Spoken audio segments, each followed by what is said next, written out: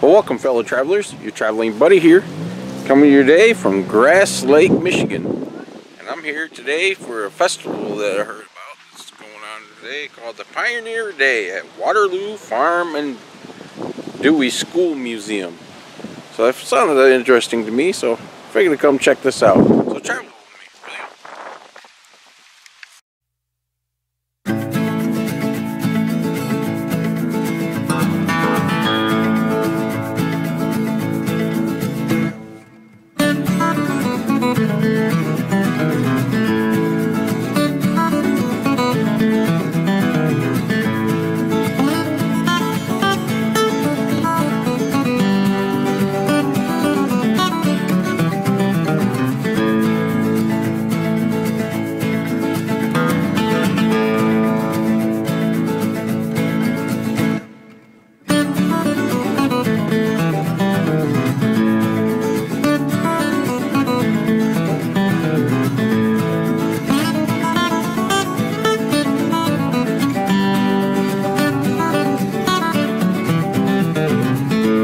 This is called the Waterloo Farm Museum. This is the Pioneer Day. I just heard about it. Learned about it on Facebook. Now it looks like they're having a Christmas thing too. I might have to put that on my list. Maybe come out here for the Christmas thing. But yeah, this is like a little museum here, like a historical museum. And you know me, I like my little historical places. Looks like it's an actual old-time farm. Look at that, 1855. J. Riley, 1894. Right there. You can see all the kind of farm stuff out here. And they actually got the things set up inside the barn there. The Imperial clothes right there. Actually sound like little craft things out here, little pumpkins decorated up. So small $2 and large $5. It's kind of cool little things. These little gnomes. Look at that. They're actually made out of like a stick. It's kind of a neat idea. Look at that, there's a bigger one there. We got these people making actual little like fall wreaths. Look at that. Pretty cool. I will do what I need to do. So handmade little crafts. One of these. The Christmas one. Almost looks like this I'll do, one. Kitty. I'll give one to Jan and one to Steve. Pepper wreath. $10. Not bad. In here, look at it. See all the old farm equipment there. So this is an actual old barn. The old building is called the granary. And this is where they used to keep all the, back in the day, they used to keep all the feed for the animals right inside there, but now it's a gift shop. This guy makes like metal crafts and stuff. You take like old, that's a gas tank, you know, for your grill. And made it into like a pumpkin. That one's all painted. We got some over here painted up. Oh yeah, that's pretty cool. There's just enough oil, and it doesn't have that. Out here they got the actual machinery, the corn husker. See, that's shucking corn.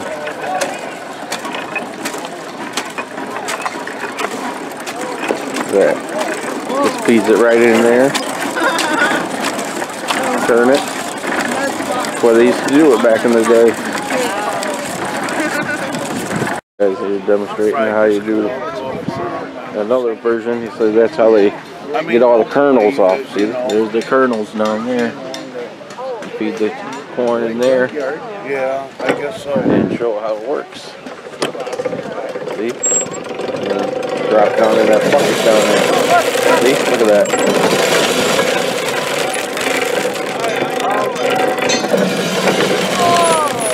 Pretty cool.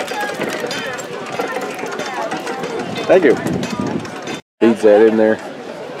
Like that. Can I try? Takes the corn, throws it right in that chute. That's how they made rope back in the day. Look at that. So that's the machinery. You tie it all in there. Yeah. and you turn it. You made rope. Beautiful day. That's how they used to do it. Yes, she just got here. We're gonna make the rope. So, okay, it's taut. Start turning it. Or am I going the wrong way? Nope.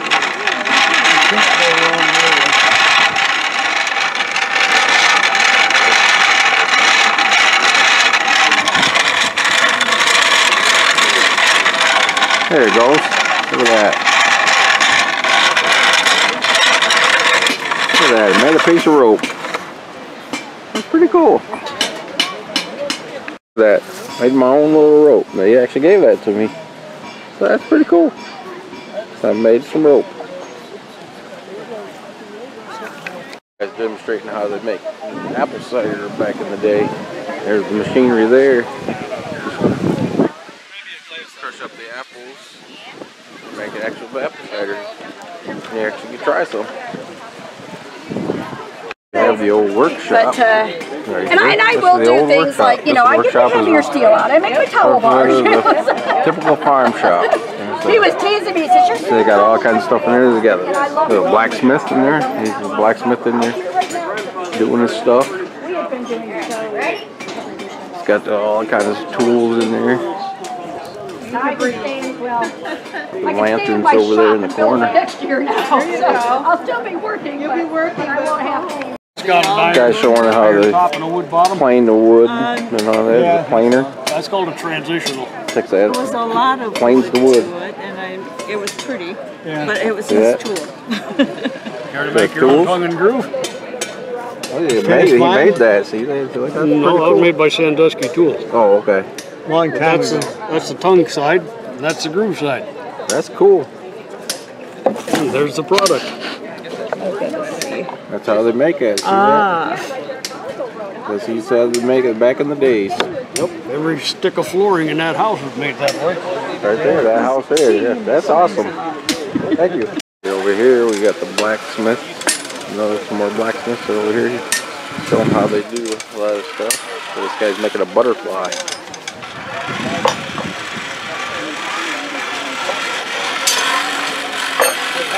This guy's just stirring up the coal. I got another one that comes out of mine, 150 pounds, but I can't reach the thing. Oh, look at this. You little piggy. Or are you a bee? Hey there. You cute little thing. Someone's making soap. This is how they used to make soap. And it's like these protein fat. What's that? Vinegar? Olive oil. Olive oil. And just water. It's like, it's pretty cool. It weighs it all and all that. Just makes a little piece of soap. That's how they cook it right there. So they cook it all up.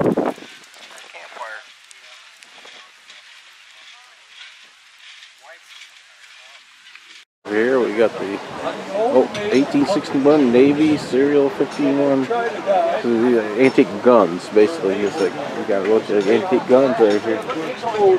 That old gun.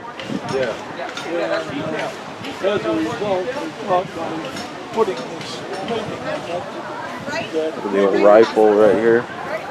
Make it last better against the sun. Oh wow, look at that gun. Yeah. And they only wound up with making 100 of them. Cold. Didn't work out. Didn't work out the way they planned. Right.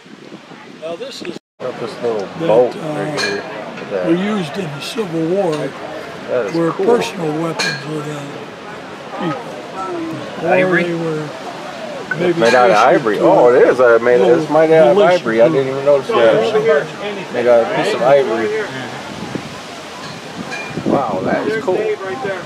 That one's cool. Here's We have the ice house. So this is where they used to keep the ice back in the day because we didn't have refrigerators way back when. So this is where they kept the ice. See? This is where they got the tongs up there. You grab the ice. So they used to collect that stuff during the winter. See, that's how they used to do it. Go out on the lake, cut into the ice. and then store it right in here for the year. Look at that sled.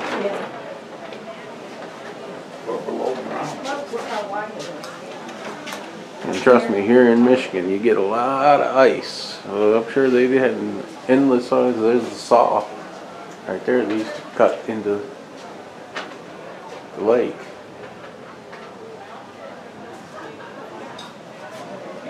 Here, that was the refrigerator. See that? And you stick the ice in there. See? Stuck the ice in there, and then you just put your food in there. See, there's eggs, milk. So the block of ice would go in here, and your food would go over there. You have an actual representation of a log house, what it used to look back in the day. That's how they used to make them. See how they notch it, and so it's just logs. And then you put the mortar in the middle, keep cold out. It's an actual log cabin. I don't know if I want to go in there. It says Dr. Bloodsworth tooth extraction done in the neatest and best manner.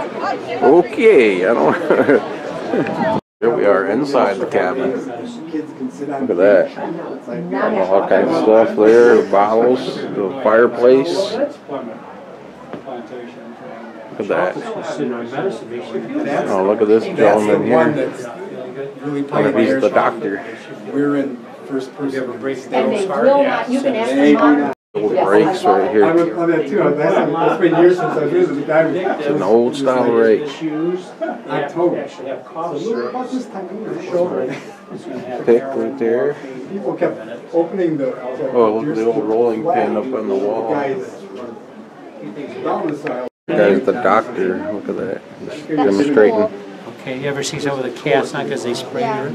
Well, I have casts here. Walkway outside the one stone. Come here, young man. We're going to pretend you have a broken arm, He's gonna okay? put Guard. And your dad brings you in.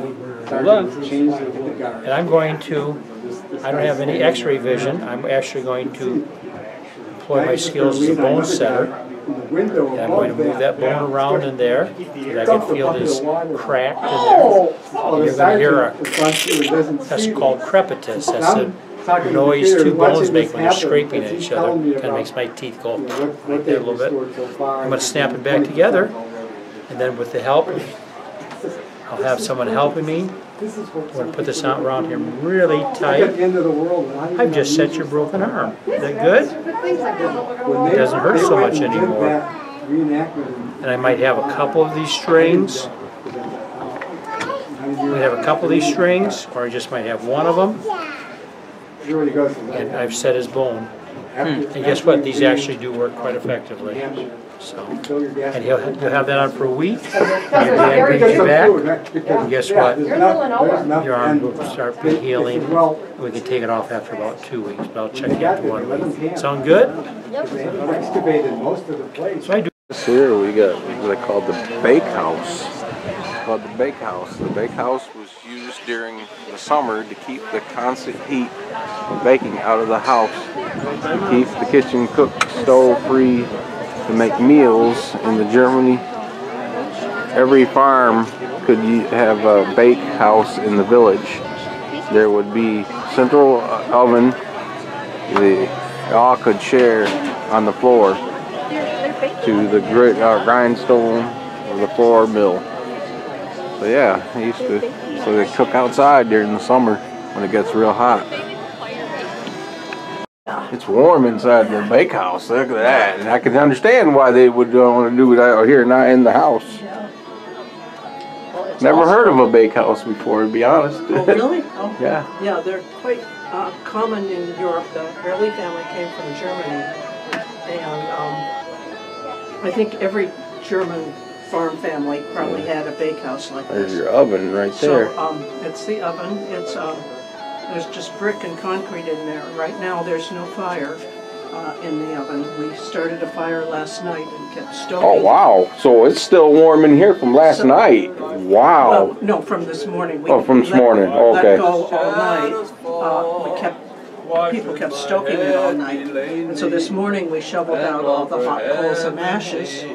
Wow. And, then we put these fire bricks in. I'll open it up in a minute. We put these fire bricks in the empty oven, which is hot, and put our cookie trays on top. And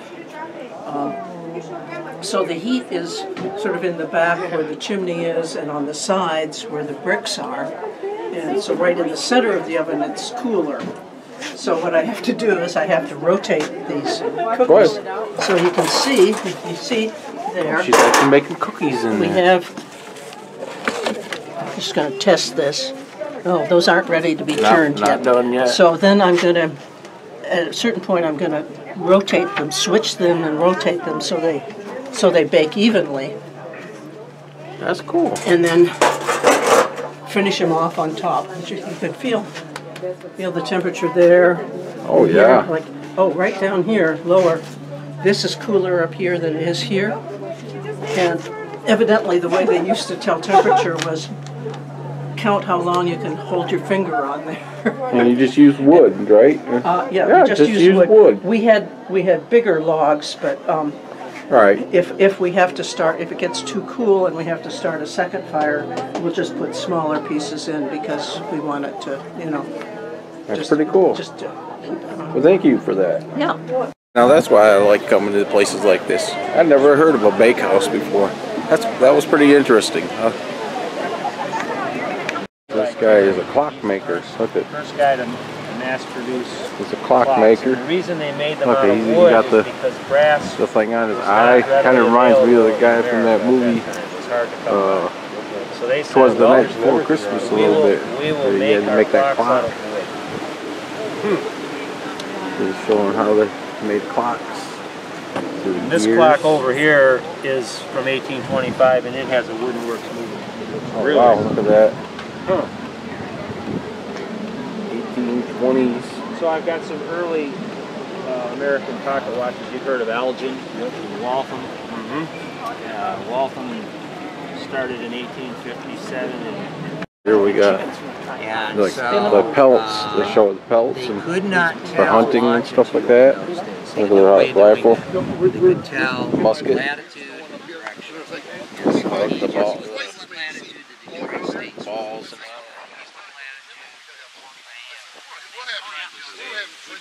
Walk on the wild side. Come over here, we have French bread. They even show you how they made the canoe. I'll tell you. Oh, God. I was asking them where the beer guy is. There was no black people. By the time he got to this site. So those are snowshoes. Look at those snowshoes. They definitely get those a lot of use around here. Robust. I'm sure. He went on himself and discovered. This guy's making whiskey. Look at Simple that. sugar, but in the case of some of the single malt scotches and things like that, you absolutely have to make the beer before you can make the. Oh, actually, it's beer. He's making beer. I thought it was whiskey. Making beer, and trust me, back in even today, like beer was a big factor. It was a settlement of America.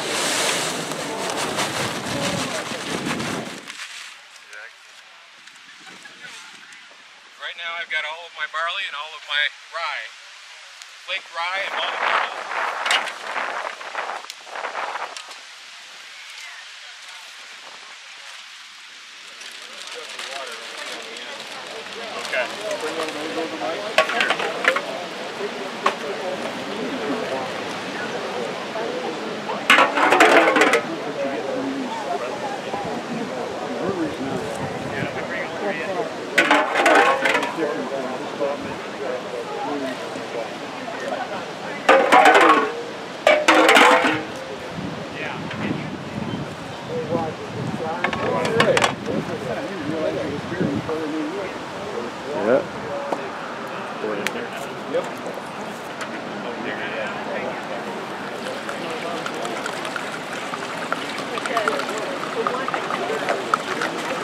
one thing a lot of people don't know about it. I mean, I've learned that in history. That's why I loved history back when I was in school. That, you know, America technically was started because, you know, they were on the Mayflower and they ran out of beer. So they stopped here. Well, not here, but I mean, they stopped where they landed, you know, by where the Jamestown is and all that, to make beer. The military, they got demonstration of the military here. Got all the flags. There's the Michigan flag, American flag. We've been here 20 years. You guys got very close. Look at that soldier right there, showing you all the stuff. This stuff here. He was gun number 1. These actual things from back then, or are these recreations? Obviously the musket and the bayonet are replicas, but so these are what these would have looked like. Obviously, you got the butternut, the Confederate cavalry, Confederate artillery, sharpshooters for the Union would be the green. It's also a Forager's Kepi version. You got Forager's Kepi Union. That would be a Zouave officer's Kepi. That is actually an actual 1865 Gar medal that they would have gotten. That is an 1863 coin down there in the little paper. Coin down there. Is that actual money? Or is that... Money's not real, but it's just, you know what I mean, to make... Just shows you what it looked like. Yeah. And then these are buckshots found on the battlefield. Oh wow. So small. Yeah, these were found in Gettysburg. Really? There's a little bullet there. And then that is what they would look like. And then I have another bullet here. It's a .69 caliber bullet is in here. This was found in the battlefield of Gettysburg as well. Wow. I've always wanted to go to Gettysburg. I go there twice a year. It's awesome. Thank you. Yep. What the guys used to have to wear right there. Their uniform. The gun. Okay. Oh God. Oh, this guy. There's a uniform there. Jacket. That's a great coat. Those would go over so when the men were cold or anything, or if it was winter or snowing. And trust me, around here you probably got a lot of use out of that puppy. The sad thing about it is that in the summertime, when they wore all this wool, they would carry this stuff with them. And in the winter, in the summertime, they would start discarding stuff along the sides of the road to lighten their load. Of course, if the Confederate soldiers came along, they picked it all up because they didn't have it. Right. But then in the wintertime, a lot of the soldiers, then they regretted it because they threw it out because they didn't want to carry it in the summer. So, because this is what they wore. They wore this type of uniform. They wore it year round. They didn't have a summer or a spring, or they wore one type of uniform all year. Exactly. And yep, and trust me, it gets cold around here. Then Kira, come and tie it around. Okay, Kira, you want to do the bandage, dressing, and bandage. They're doing the dressing, and then you can do the bandage. We got lots of different ones down here. the soldier. Good job, girl. Ouch, that hurts. Just wrap it around. Ouch! All right, Natalie, you grab the other one. They're helping you. You got another dressing? Yeah, we got a finger, so the same with the finger. You want to put a dressing on his finger. Step right up, and then you can do the bandage part. And then you just put this around. Natalie, can you tie that? And then you just keep, who wants to tie this off and make sure it's tight? You want to do the bottom? Somebody shot it off. And then... That wasn't nice of him, was it? He may have been giving them, oh, I shouldn't say that, should I? There's a gesture men give to each other when they're mad at each other, right? Is that his, yeah, that's that finger too, isn't it? That was very smart. So sometimes it's probably not smart to get them mad at you when you're, okay, and then once we got him all dressed and bandaged, go ahead and have him down, and then we would transport him to the hospital. So if each person want to grab a corner, there you go. Like that. And this is called a litter. So we're transporting him to the hospital or a buggy or a wagon to take him. And then we'll take him over by the flags and put him right down there. And that's what we call the litter carry off the battlefield. Just carrying him off the battlefield. Lay him down there. Basically where the hospital would be. look at this leg. Oh my God, look at that. That's not good, is it? He's in trouble. So, does anybody know what we do for a leg that's broken like this? It starts with an S. It's called a split. Split. There you go. So his leg is broke. So what we got to do is make sure. Oh, this one's got to break too. We got to keep it from getting more damage to the nerves and muscles and tearing, because that bone's all loose in there. So what we would do is put a splint down. You mean we didn't shoot him? So we would take... Put him out of his misery? Oh, that's the horse. Did you get a rifle there? We could use a rifle. You want it? Here. I mean, can I get a picture with yeah, you? that was something steady that would lock that into place so that it would not cause any more damage. Can anybody, is there more bandages over there? There is. Can we get some in here? And there's a whole bunch of them over there. So there's one right here too that he broke. Can you feel that? Can you feel in there? See that break right there? Can you feel that? You can probably see it too if we can get his leg up there. Here you are, sir. Okay, there we go. So we're improvising a splint for to secure that leg so it doesn't. So Woody, you're in bad shape. So, yeah, he sure is. But we'll get you home to your family though. We won't let you. So that's the same concept. So does anybody want to? So you secure around this. Avery, did you get to try to do any of the bandages earlier? Yeah, want to try to tie one? So go ahead and tighten that down. Tie on his split so it doesn't move. Tighten this down so that it doesn't cause any more damage. Sawyer and Keaton, you guys can try doing wrap. Yeah. Logan too. I'm not sure how. Sawyer, come on. Anybody want the rest of the log them there? He's not making any noise. Hey, we got anybody else that wants to tie on? Yep. But Sawyer, put it in your pocket or whatever. And then if you guys are Girl Scouts, you know, on nursing bandages, they tend to, so they wrap. They do a more neater. Have you seen this done like that? Where they kind of wrap it, and wrap it, and wrap it, and then they would split this and then tie it off like that. So they do more of a wrap type. But for us, we just do the dressing, put the dressing on, and the bandage. Same with this, we improvise doing these. That's what you're doing in the field, right? Yes, and then when they go to the hospital, then the doctors would, the surgeons, the Army always had engineers and chaplains and surgeons, and then the surgeons would evaluate and say, well, he shouldn't have been giving them the gestures that he was doing, but that's a clean break, and they just either cauterize it. Have you ever heard of that? Cauterize?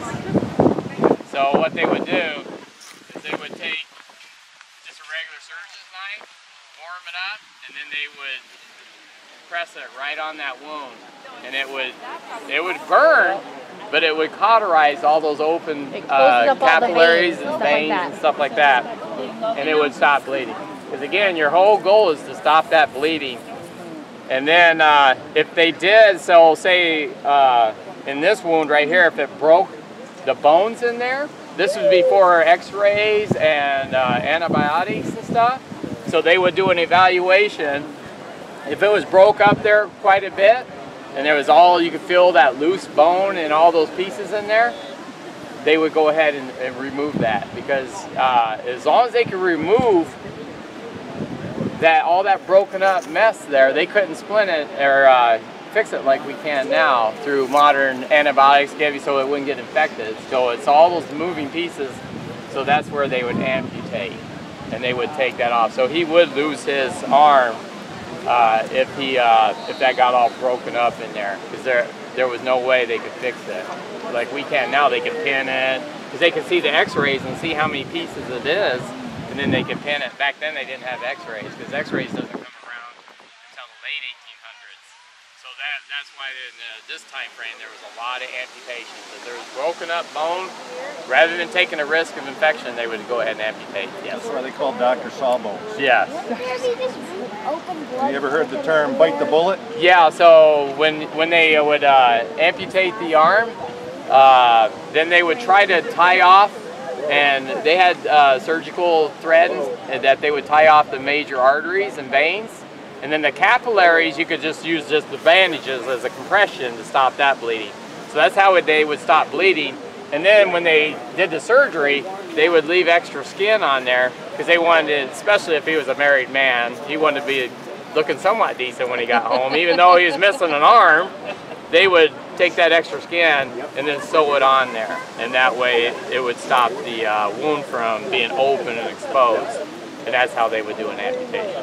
So it was pretty gruesome, but it would save their lives, you know, and then he would, you know, be able to, at least he would lose an arm, not a leg or both arms or his eyes or something like that. Then you're disabled, you know, but he could actually work and continue to do business with, and it saved his life.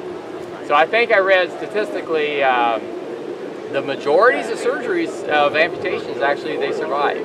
They had a lot of post-surgery infections, but that was mainly because of the battlefield scenario. You would have, at that time, you'd have tens of thousands of men coming in with injuries, and they just didn't have the time to spend to make sure that the wounds were very clean, and they were trying to save their lives as fast as they can. So that's where the post-surgery infections. But even then, the men were really good. Like he was saying, they called them sawbones because they were fast at it. So they would bring Woody in there, and it wouldn't take them no time. They'd slap him on the table, and they would cut that off, suture it up, moving on like assembly line, bring the next guy in. And then hopefully that quickness, keeping your tools clean, and moving them fast, you would save a lot of lives, because again, in the battlefields of the Civil War, you would have probably 3,000 to 5,000 killed on the battlefield, and another approximately 10,000 or more, like at Gettysburg, there was 50,000 casualties. That's bigger than most cities around here. So could you imagine having 50,000 people like Woody here that you've had to sit here and treat for all these wounds? So that's why they had an assembly line, and they would work all day and night and just keep them going. They did have painkiller and stuff like that, but a lot of times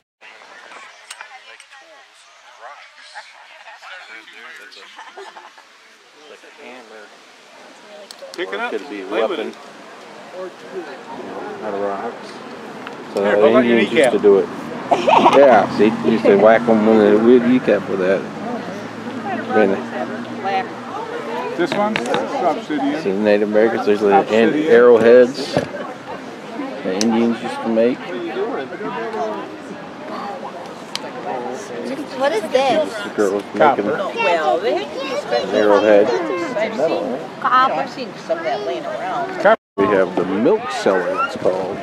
The milk cellar was built underground to keep it cool in the summer and warm in the winter as storage for milk and butter only. It was used as a root cellar for vegetables. The onions and other vegetables could have made them taste funny. Miss Riley was a good businesswoman because she could hold her butter until the price went up and then sold it to the market in Waterloo. It's like a root cellar, basically. A lot of people call them. I actually had somebody say, oh, it's like that cheesy butter. Kind of steep. It says, so watch your step.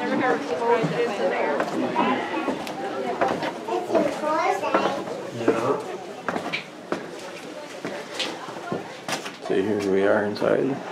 Got all the things there to keep your butter in there, probably milk.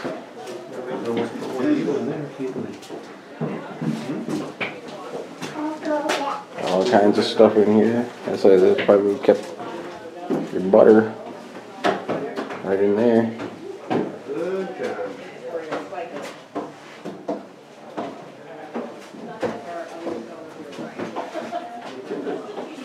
Lady here, she's demonstrating how they make butter.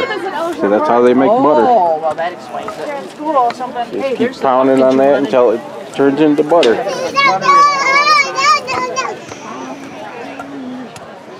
Look at that, ladies. See, you could actually test it. See, you could actually have some butter.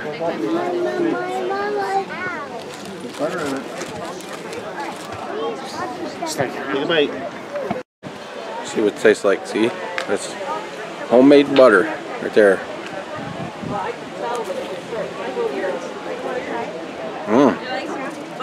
That's pretty good. We have the original wooden windmill. called the original building to the farm museum. It was constructed by the Riley family shortly after they came to the farm. The windmill provided water for the milk cellar to keep the milk and butter cool. It was also provided drinking water for the family, farm, animals, and gardens. This windmill was a sign of prosperity for every farmer could also afford to have such a fine example. Right there, there's the well.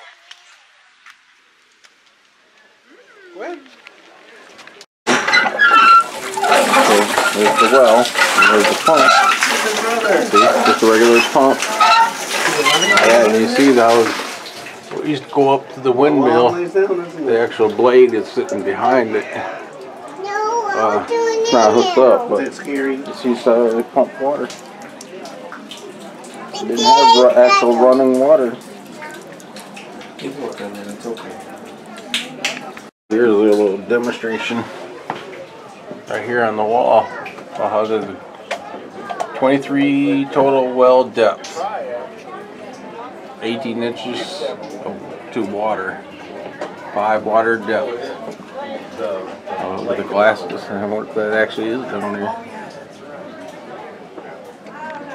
You see how tall this thing was? It's the blade is not on there anymore.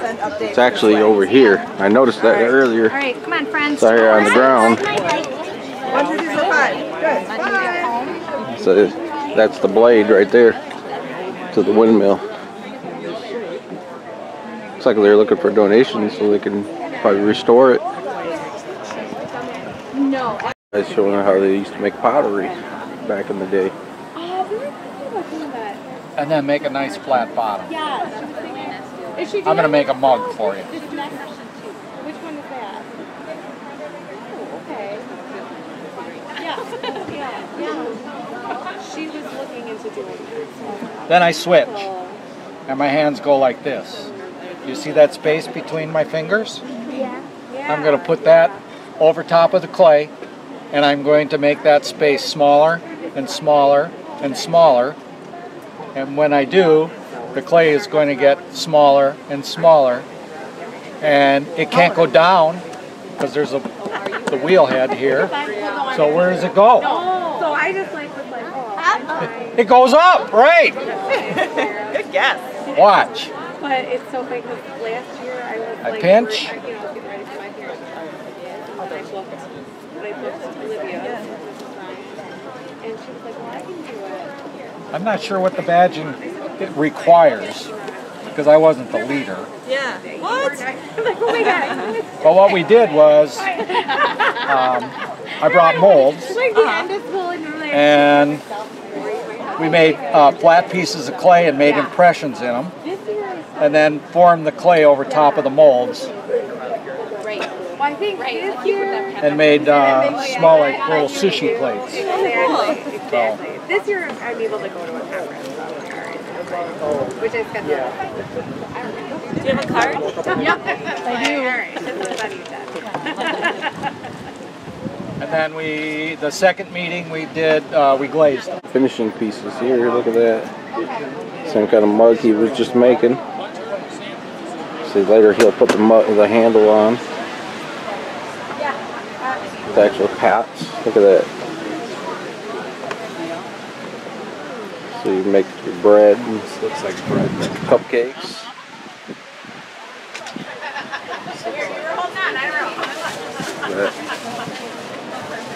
Oh, look at the Michigan.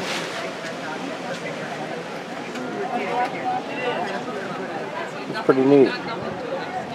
This lady's spinning wool. Look at that. A husky. So we spun that. Really? Oh, really? Interesting. Wow, she was just saying she took dog hair and actually spun it. What a beautiful fiber that is. I would have never thought you could just spin it from like a... See how she pumps I it? don't know. But I like crazy. Well, in Angora rabbits, you just brush them out. Yeah, most of the time you can pluck brush them, but in the summertime we would shave her down a little bit because it got so hot. llamas and alpacas are from the same family. They're camelids. They're very directly related to a camel. Enjoy your reading. The turkey up here. Got a taxidermy turkey sitting right there, look. A big turkey. This is the original farmhouse right here. That old brick on that side, and it's all wood on this side. The Riley Farmhouse. Riley Farmhouse was begun in 1855, and the addition of the bricks sitting room added in onto the original two-story log house. The log house stood where the dining room and the south porch stands today. Upon completion of the brick home, the log house was removed and the wooden structure was you see today were completed in the 1880s. The view you see in the above photo is the east side of the house, which shows the porch to the sitting room and the Victorian Bay window in the parlor. The house has had many transformations over the years. When the new building styles came into vogue, they would incorporate into their home. So there's a picture. The front porch and all that. Go inside. This girl here, she's washing her socks. That's how you used to do it. They didn't have washing machines. Just have to do it like that. Here's what you do. You go out to... You just hang it up. 40 Lake. You go... Or are you on the highway or through town? So that's when they didn't have laundry detergent. That was literally, he's like bar soap. Go out Look at that. past Portage Lake campground and just keep going. Just threw another sock in And there. then turn left. And then, yeah, and that'll take you out going up towards Loveland Drive and all that.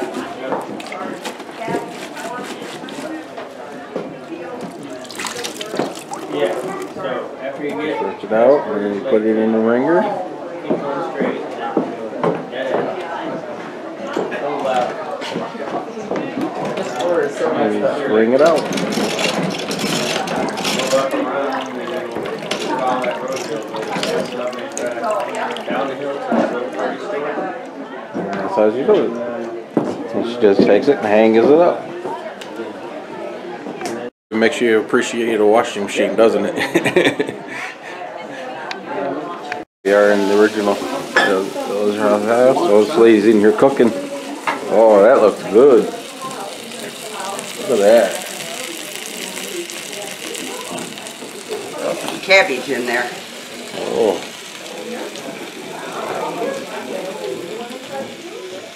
So this was their kitchen. The newest part of the farmhouse. The newest part of it? Yep. Yep. How much a plate? Pardon? How much a plate? Yeah. No, if you're serious, right there. we have dinner. You know, Yeah. you just gotta keep the baby right next to her while she's cooking. We have a silent auction, and that is one of the items. As you and They actually got indoor plumbing. You know, oh, that go out, went honey, down to get the the well. laundry. You used to pump it Oh, with is the it water. really? So I think you can actually do it. See?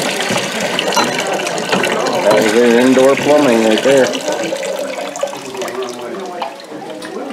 That's water. She was just telling me this is the water that comes out of here did not come from the well out there. This is the cistern. It's like basically rainwater. You've been through the house. They have yeah? underneath the house. They have a tank that collects the rainwater, and it's only used for washing, you know, doing laundry and cleaning and stuff like that. And then they have to get the water from the well out there for drinking. The men would have come in from the fields, from the barn. It's one of the coolest things in this whole house. She was just showing that this is the mud room right here, where the guys would come from the farm, and they come in, and of course they were told to take off their boots and everything like that, you know, scrape their feet, and the guy would be tall, you know, only about 5 foot tall, and you see this in the thing here, the guy would lean up against the thing like this, and scrape his foot with the mud off, and there's an imprint in the wood now. I don't know if you can see that right. I don't know. Oh, there's a bench here. Yeah, from the years that the guys did that. That is cool. Hi there, how you doing? Ironing board here. Oh, look at the old map. Ingham and Livingston. Wow. It's a whole map of this whole area. So we're in Jackson County right now. And I actually lived near Ingham County.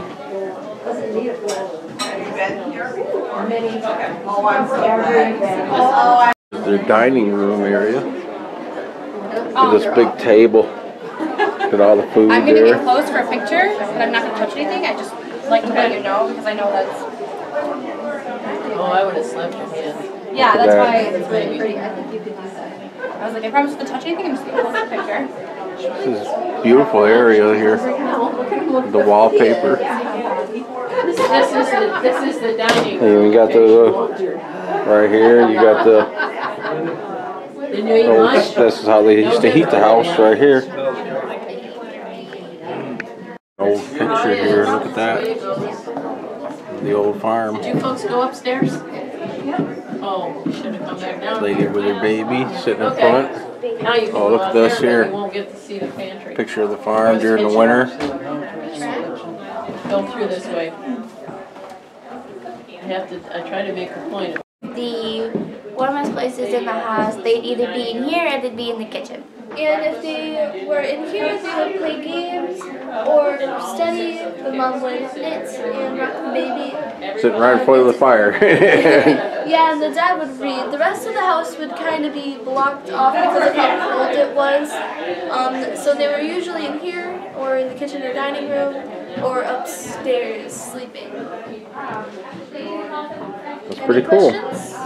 No, that's it. Was this an actual rug that they made, or? Yes. Yes. Yeah, they actually made this rug. Look at that. Oh, even the carpeting. Look at that. That's pretty cool. Oh, they used to do that. Hi, welcome to the So they're here playing checkers. We were. Nobody's cheating, are they? She won twice. During the winter. Well, they got one of these things here. It's got pictures in there. I don't know how it works exactly, but and you look in there. I don't know if I could show it in there. It's not gonna work good. Yeah, you look in there. And it shows a picture. It's like somebody sitting on a front porch. This is one of the warmest places in the house. Usually you're supposed to put a candle in there. This room during the winter and it'd be in the dining room. Just noticed they say, yeah, I don't know if you can see that. There's like different pictures. You turn it. So they didn't have television and all that. They just sometimes probably looked at that. And play music, play games in here. The mom would knit and rock the baby. Another living area. Hello. This is actually the parlor, what they would consider the parlor. So on the rare occasion when they had guests, which sounded like was for mostly more unhappy occasions, like if somebody got sick or a funeral, they would meet in here. And so it was mostly cold in this room, I understand, and they would run the wood burner only when they had guests. And the kids' room was upstairs, so the kids would welcome the guests because the room would get warmer when the guests were here. Right, and there's like a funeral wreath, isn't it? It's like these are actually what I was told. They're made to remember right, and the they use their hair, don't they? Yes, yes, they're use made their out hair. of their hair. Yeah. And sometimes they probably even have the casket and all that right in here, wouldn't they? Yes, they sure would. Hi. I like this. I love this house. I love And there's the volunteering front here porch. because it's just Look at that. so nostalgic. My grandparents were born in the pioneer days. Mine too. Here's where they used to do the weaving and stuff like that. And make like blankets, like the rug out there. I was just showing. It's probably how they made that, right there with that thing.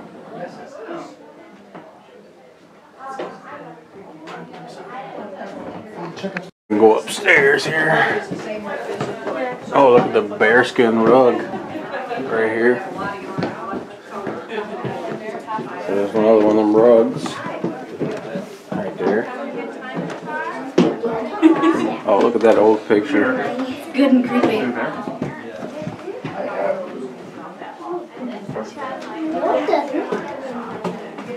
Sounds good. Oh, guess can't go in there.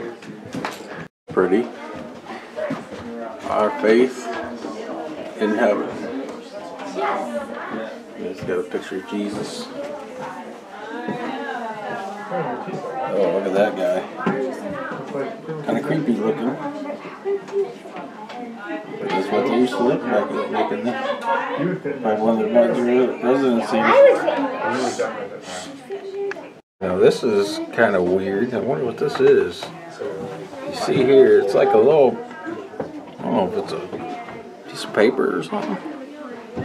But see, you got two African guys and a guy sitting in the middle, dancing. Huh. GM15 Michigan. I don't know. I'll have to ask somebody about that, what that is. One of the bedrooms, kid's bedroom. Look at the baby crib there. I believe this is a kid's bedroom. A little rocking little crib there for the baby doll. Oh, look at those tiny little shoes right there. Tiny little shoes. Yeah, this was definitely a kid's room. They didn't have much room in here. I mean, that's the wall there, and then I turn. There's the wall there. I mean, not very much floor space. Oh, how you doing? What we got here? This is the children's bedroom. Children's bedroom? This is the bed that I'm gonna demonstrate on. It has these ropes at the bottom, and it was made like to make sure it doesn't fall or like keep it up. And the mattress was made of both feathers and straw. And when it was winter, it was very cold here, so they would have to wear layers, and this pipe right here, it's like, when it was on, it would be heat, it would bring heat up a little more, but when it was off, it would just be really cold here.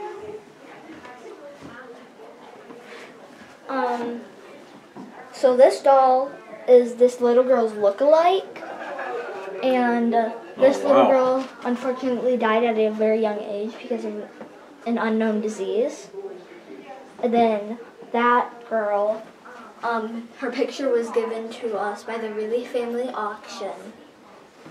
And then this is a soapstone.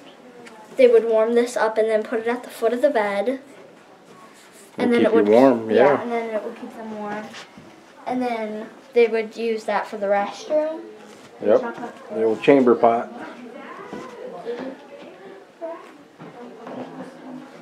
So, and then these were the little girl's clothes, the youngest girl's clothes, and her mother got mad when she started wearing them in the fall because they're dresses, so they were like short and it would be showing her legs, and it got really cold in the fall. So she got mad at her mother and just threw them there. Oh, Wow. That's it. Do you have any questions? Do you know what she died of? I mean. We don't have very much information because it happened so long ago. And this was her doll, huh? Yes. Or Yes, that was her doll. Yeah. Anybody ever see any ghosts in here? Yeah, it feels weird in the playroom for sure. I get the shivers whenever I go in there. Yeah, who knows? Maybe she's still here. I don't think it's haunted. I don't. Who knows? You never know. We've been. Maybe it's the doll. It would just be friendly people. Yeah, we have look like the master bedroom. This bed. Got the crib next to the bed. Because they were always tending. The woman's clothing. So there wasn't any. No, there's no dress. Take over the right there. farm. So So they were German immigrants who came in the 1850s. Noticed over there, see that looks like a rocking chair, but it's actually we used to put the chamber pot underneath it. That was their bathroom. Yes. Toilet. Yes.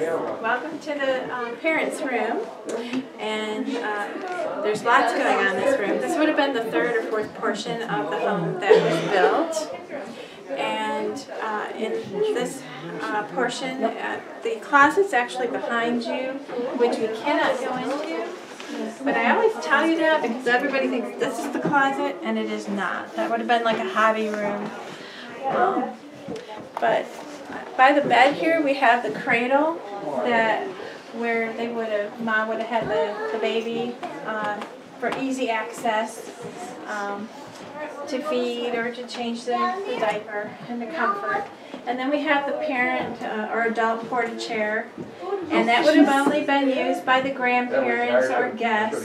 Otherwise, you had to use the chamber pot or the outhouse. And this crocheted piece here is called a husher, for obvious reasons, to hush when you're using the pot at night, so you don't wake up your spouse. Oh my God. This wardrobe here is original to the home. It was handmade, so if you were to feel the actual wood, if you're a wood maker, you could tell that it was hand planed. The color of the paint is organic and made from berries around the area, and preserved from the glue from like the horse hooves. The quilts in here date as far back as pre-Civil War, and I believe that there's one down in this area that is our oldest one, pre-Civil War. And the reason that they would make so many quilts, they would give every visitor a quilt that came, and definitely any soldier that came would get a quilt. You know that your beds at the time were made with hay or feathers, hence the saying, don't let the bed bugs bite. So the reason for lots of quilts, the turnover in the quilts was also for health reasons, I think. So now the undergarments that you see, the ladies at the time would have worn layers, and that would even be before they put on their dress.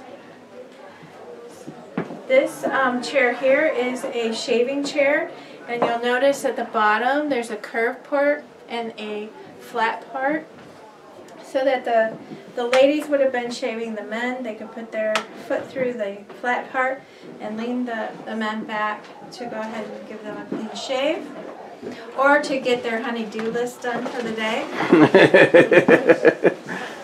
I always like to tell folks about this piece here, this little glass ball. The family did originate from Germany, and Germans are very well known for glass making. And can anyone guess what these might be? Christmas bulbs. No? Oil lamps? No. No. These are actually a byproduct from their glass making. So when they were done making whatever they were making, this was the leftover pieces, and they would make these balls for target practice. The shoot. To shoot. to practice shot. And they would go out in the field, throw them up, and practice skeet shooting. Skeet shooting. These was Skeet shooting. Yes, Oh, Pioneer okay. Day skeet. And then they could go and get that Thanksgiving turkey for dinner. Wow. The other thing I'd like to show you is this keepsake box. Can you notice what's in there? Hair.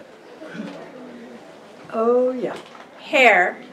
And so when folks were getting ready for bed at night, they would take the hair out of their brushes and put them in this keepsake box. And back then they didn't have cameras. You know, this was pre-Civil War time. They didn't have the cameras or anything. So they didn't have pictures for keepsakes of you. But the human hair, the pigment in your human hair will last forever. So if you were to pass, they could take your hair and make some sort of artwork piece with it and preserve you and remember you that way forever. So downstairs, if you haven't been in the parlor already, there's one or two the pieces wreaths, of the little artwork wreaths, yep. That have human hair in them. So as you pass through here, this is just a hobby room. It's not the closet. The closet's behind you. There is a step, so please be careful. And then the attic is there, and there's a stairway down there. Thank you. Wait your turn, okay? Got all the hats and stuff. Look at that. And the old shoes. So it was not an original piece to the house. The old dressing. Put the dress on there. But there's a lot going on. Life hats. Room here. Here we are in the attic. This is where they kept all their stuff. Look at that old dressing for making dresses and stuff. The old wheelchair.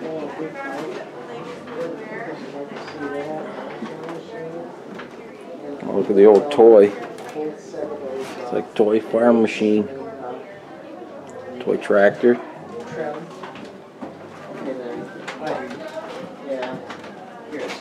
Oh, look at here. There's a taxidermy owl and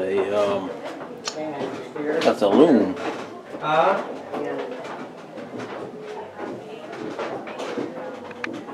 Baby crib. Stroller, I mean. That was the stroller. Look at that creepy doll.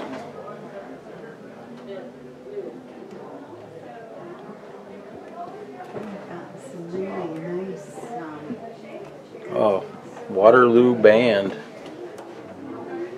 Look at that, the drum. Holy cow. Look at this room. It's like some military clothes over there. Oh, bike. Look at that bike. Wow.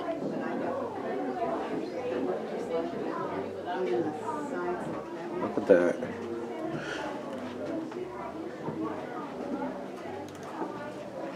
Spinning wheel. Look at that. A couple of spinning wheels. There's a couple of them in there.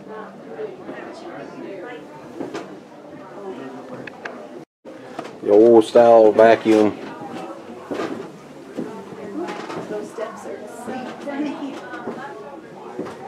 This before this used to just bring your stuff up here to dry a lot of times. See that? It's hanging there. Like your herbs and stuff. They used to hang them up here to dry out. Now we go back downstairs. So we'll right back down into the kitchen area.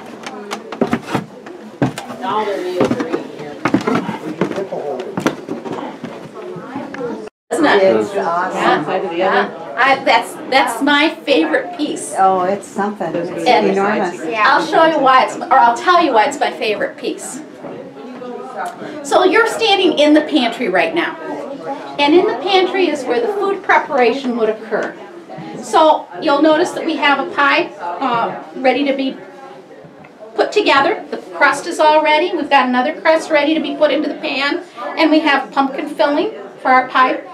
And then we have this beautiful piece of furniture. This was built by Mr. Raley for Mrs. Raley. It made her job a little bit easier. Dishes were always done in here once the meal was done. And Mrs. Raley during the day would put the plates back out on the dinner table so that when it was time for lunch or dinner, everything was already there.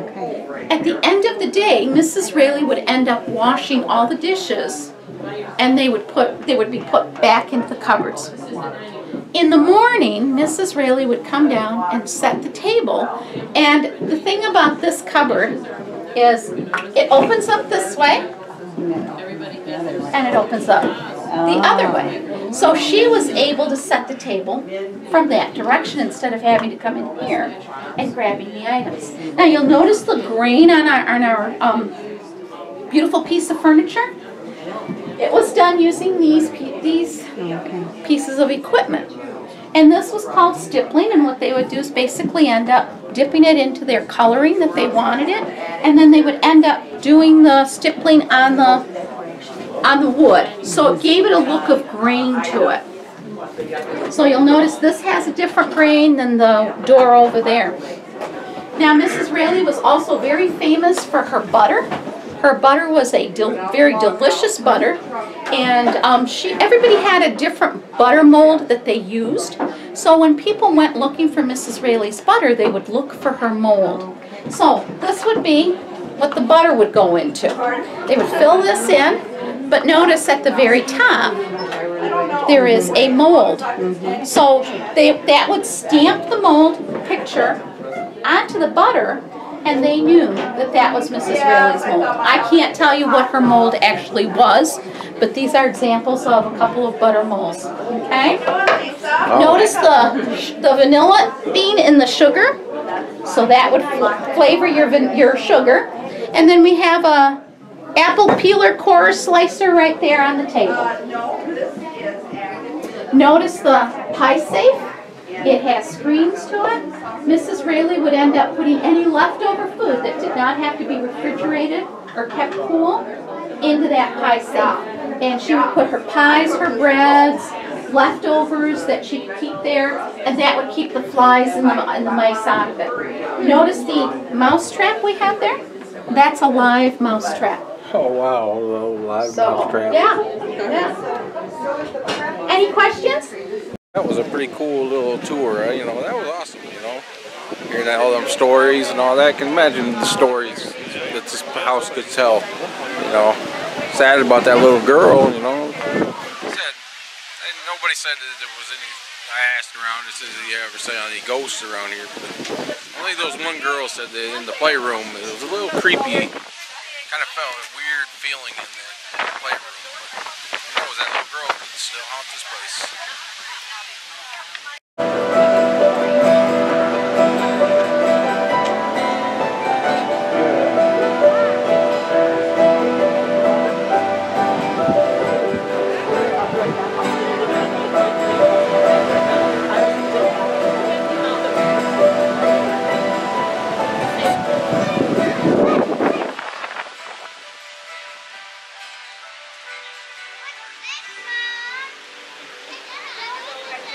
They got this one showing how to make brooms. That's how you used to make the brooms.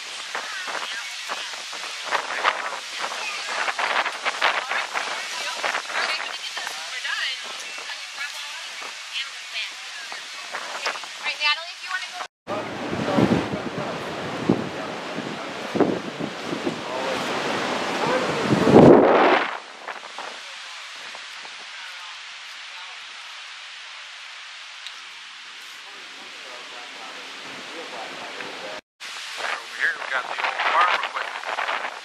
Sorry about it's a little windy out today. See that? It's pretty windy out today. But yeah, this is old farm equipment out here. See, I used to do all their farming. They even got a horse, you know, you can take a hay ride, you know. That's pretty cool. I don't know why I have to do that. We don't do this song like Janis Joplin. I guess no one does. Busted flat in Baton Rouge, heading for the train. Get in there, these ladies is my Jean.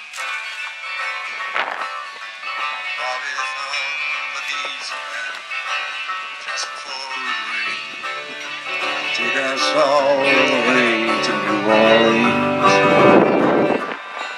I put my heart down my old dirty, dirty bandana, knowing was sad while Bobby sang the blues. With every windshield wiper snapping time, and Bobby hands are crying and singing every song that drive. Freedom's just another word for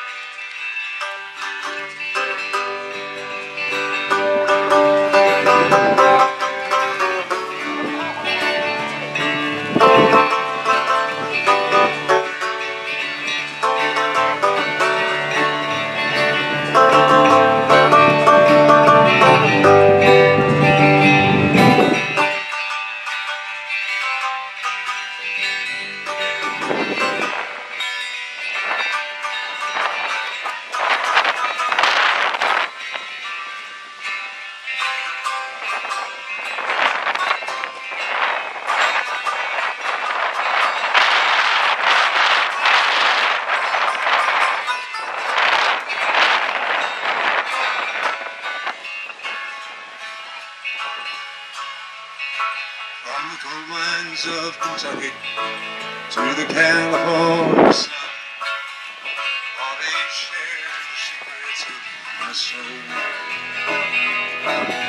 standing right beside me all through everything I know. Bobby, baby, she left me alone. And somewhere near some lines on the line, just left away, hoping for the home I know she'll find. I'd trade all my tomorrows for one single yesterday. Only Bobby's body was mine. Freedom's just another word for nothing left to lose. Nothing ain't worth nothing when it's free. Feeling it was easy, Lord, when Bobby sang the blues. Feeling it was good enough for me. Good enough for me, Bobby.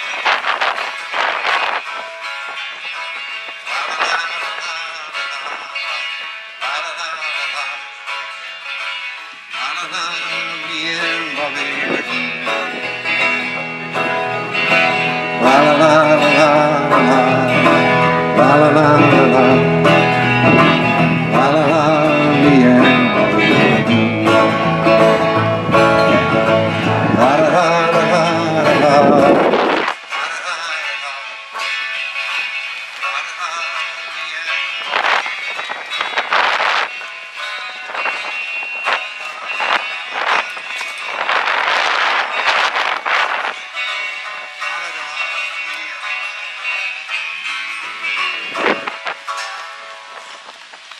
Cool. Look at the demonstrating the old style baseball. This guy's in an old baseball uniform, man. We could talk off the record. Yeah. I hear you. But Been involved in baseball in Chelsea. yeah, there's probably like 35 teams in Michigan. I'd say they're top team.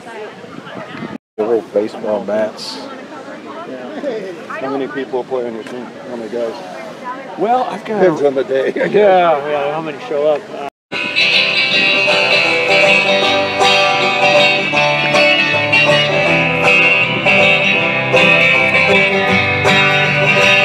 If you guys know the lyrics to this, you're welcome to sing along.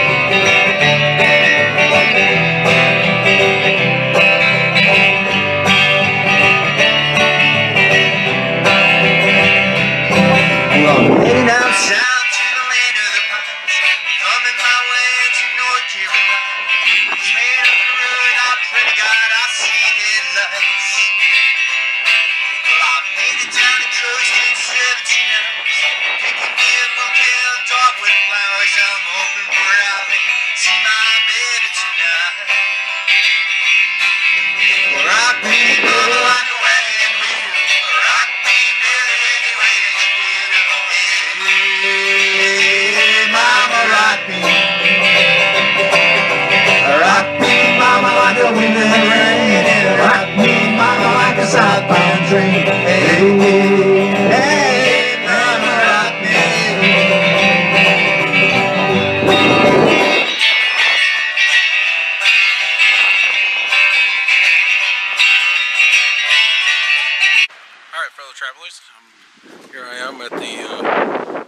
Dewey School for the Pioneer Day. The Dewey School Museum, History of Michigan Pioneer Education. Right here, and this is a little schoolhouse. Right there. The Dewey School, 1844 to 1963, Waterloo Township District.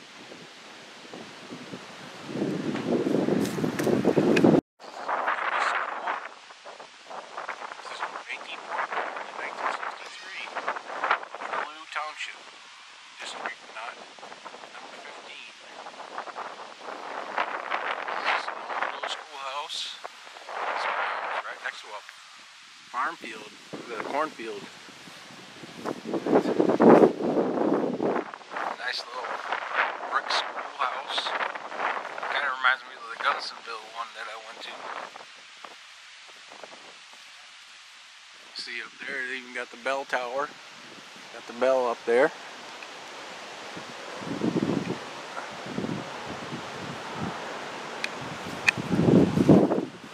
So there's a cornfield all the way around here. And there's the outhouses. Probably the boys and the girls, or vice versa, who knows.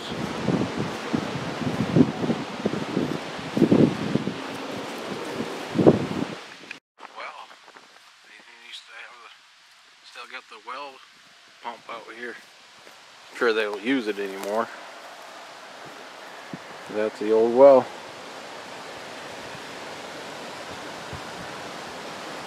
Let's go inside and see, check out this old school.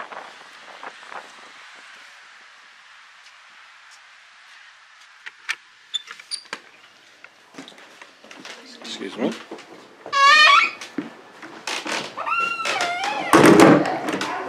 Oh, that kind of scared me. I walked in. So it's like, I don't know, it's supposed to be like a makeshift mannequin. I thought someone was standing behind the door. This is the mud room. Look at that little drinking fountain there. This is in Jackson County. Actually, Jackson County, outside Stockbridge, but it's near Stockbridge. This is Jackson County. This is where the kids would take their shoes off and all that. They can wash up. There's where they would wash up. Look at the Abraham Lincoln up there. There's the old chalkboard, map. There's the teacher's desk. The learning books. Here's the teacher. There's the teacher. Hi, come on in. Look at that. Got all the learning things. There's things about ducks. All about the animals. And it's not very big. Oh, look at the nests. Actually got birds' nests in here. And a board birdhouse. Closet area. Look, they got some sleds in here. Old style sleds. Look at that one. Wow. And there's George Washington. Oh, look at the huckleberry fin hat. What do you think?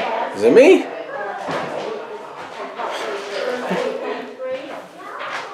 Lunch pails. Look at that. That was their lunch pails.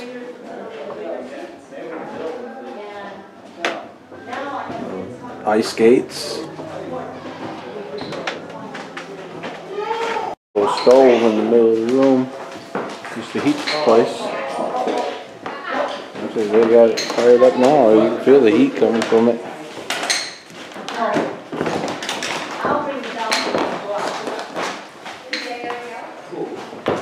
Bell's Common School charters. The old desks here. How small they were. Instead, think about it. All grades used to go here. All up here, you can see where people's carved their initials into desks.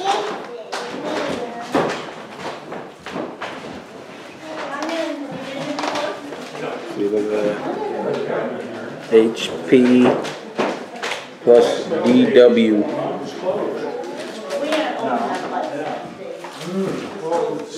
That painting shows the old schoolhouse and the kids with the sled.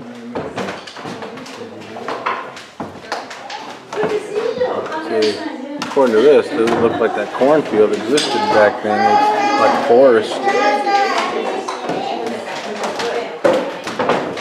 Oh, and they even got the old dunce hat.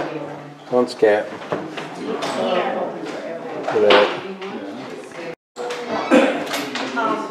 Yep, I'm a dunce. They have to go out and get these desks. They didn't have all the desks at Dewey School. These seats back here were for like the older ones, like the high schoolers or whatever. I said all grades went here. You know, like when see after you got so old that you could be sitting here, these were probably kindergartners. Look at how small those ones were.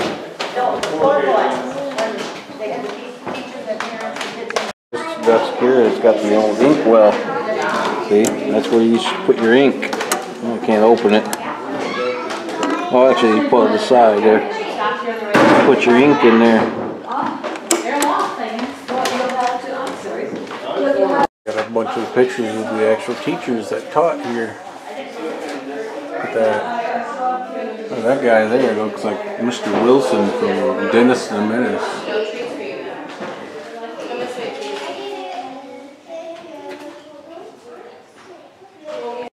Class pictures there. Kids that went here. Like I said, see, all ages went here. Look at the old pictures in this. They got picture albums here. Old pictures from back then. I mean, look at that.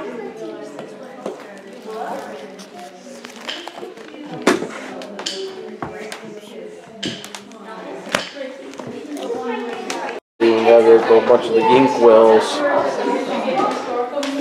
Not the ink wells, but I mean the things they used to write. They used to write. A bunch of feathers from pheasants and all kinds of birds. Teacher's even ringing the bell. Look at that. Hear it? She's ringing the bell. It's time for school. Time for school. That's how we did it. These old books here. Just imagine how many kids have read these books through the years. It's just incredible that they save these kind of stuff. There's the school bell again.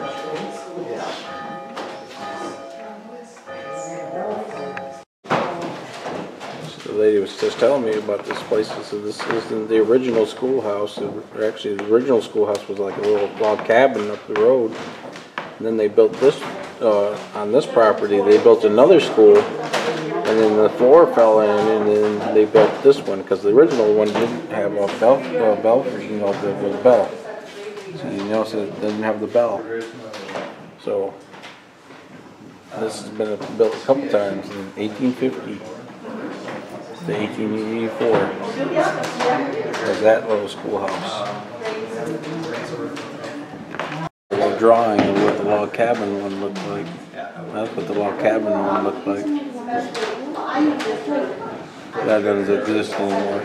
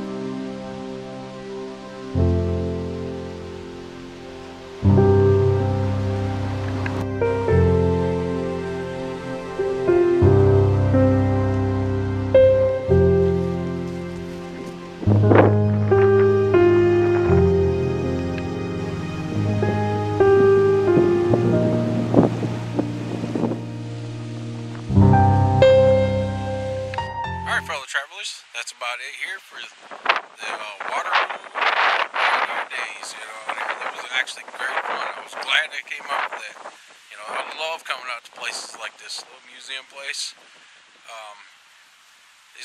You ever hear about coming out? It's out here by Stockbridge in Jackson County on Grass Lake. It's a great place to come to check it out, you know. All these historical buildings and everything. You know, they were all real nice out there. So yeah, I mean, that's exactly the kind of stuff I love coming out to do. So if you like this video, hit that like button. Share, subscribe. Any comments for me? Any comments appreciated. Any ideas for me to do? Let me know. I just might show up and do it. So until next time, my fellow travelers, I'll see you around the mitten.